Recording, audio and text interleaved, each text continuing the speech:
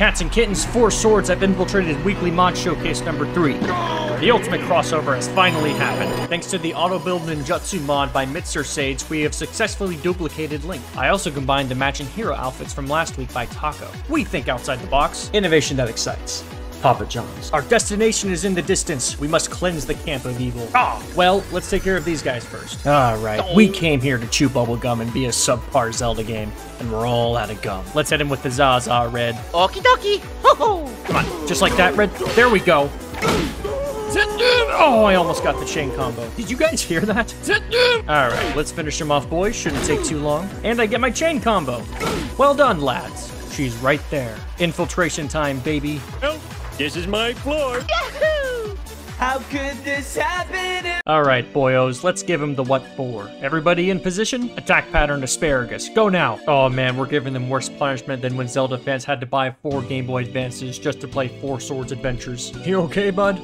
Okay, that's enough Bokoblin abuse for now. Also, there are various other abilities with the Autobuild Ninjutsu as well. I won't even pretend to know how to announce them, but these abilities are water, fire, ice, electricity, dazzle fruit, wind, an explosion, a Lizalfos spawner, Motobud, our Link cloner, a doggy spawner, and zero gravity.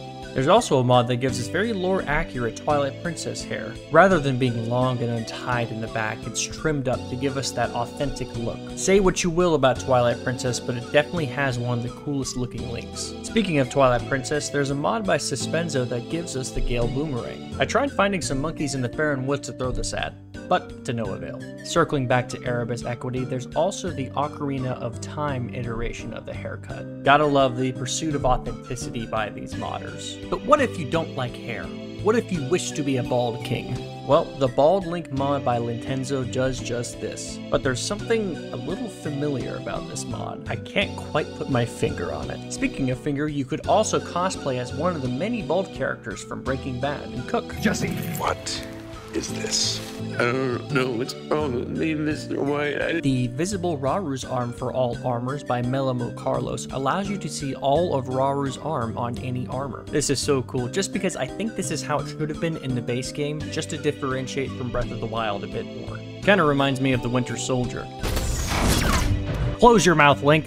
No, seriously though. This mod by Judgemon has allowed Link to no longer be a mouth breather. This is one of those mods I didn't know I needed until I threw it on. Now Link just looks like a lobotomized derp to me in the base game. Speaking of mods I didn't know I needed until flipping it on, the Invisible Energy Cell by Bro Look at This. As you can see, I just obtained the red ring from Zelda 1, and what would be worse than having that energy cell from Tears of the Kingdom breaking my immersion? Heresy! Phantom Ganon over Sidon by Legend 5V sees the deadliest duo in Hyrule come together. Although I don't think this iteration of Phantom Ganon is as good as Wind Waker or Ocarina of Time, I do think it does have the best design. Can't even play Magic Sphere Ball tennis. Hate to see it. This next mod by Fat Cat Music gives Tulin a fully automatic rifle?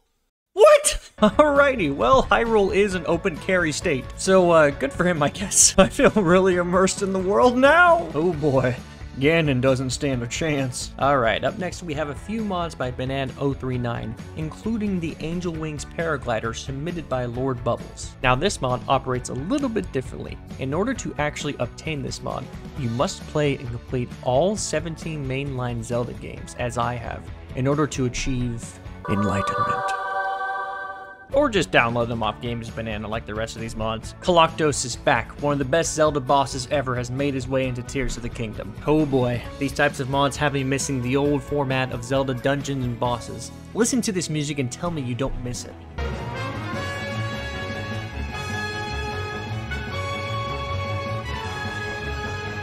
Shiver me timbers. Dark Link is also available as a companion. And oh, I guess he's ready for the runway. You wanna be on top?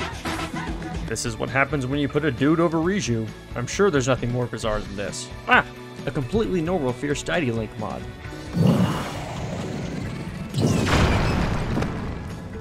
Okay. Well, when life gives you lemons, make lemonade and use Fierce Deity Link as a bowling ball. Right, buddy?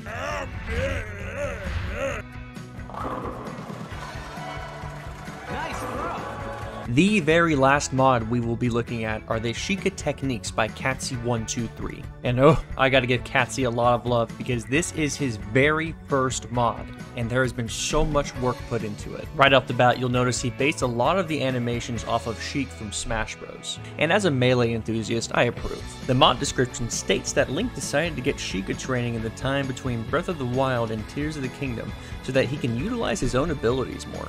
Nice lore. One thing that impressed me the most about this mod is the fact that an attack segues so well into other attacks. As you can see, Katsy is absolutely nuts at this game, so here's him demonstrating the fluidity of attacks. I've always been curious to see how Sheik would control in a mainline Zelda game. I think it would be similar to Smash Bros, and I think this mod captures that very well. I always look at the artwork for Ocarina of Time where Link and Sheik are fighting back to back, and I've always wanted that implemented in Zelda, kind of like Arkham Knight. But what do y'all think? I'm a bit more stingy and want to stick with that single player Zelda experience, but I know people really want co-op mode. Let me know in the comments below. Thank y'all so much for 100 subs. I truly appreciate it. And yes, I know I have not streamed like I said I would, but that's coming today. The man's gotta study. But go ahead and click the notification button so y'all do know when I do stream, and I'll be seeing y'all later. Take care.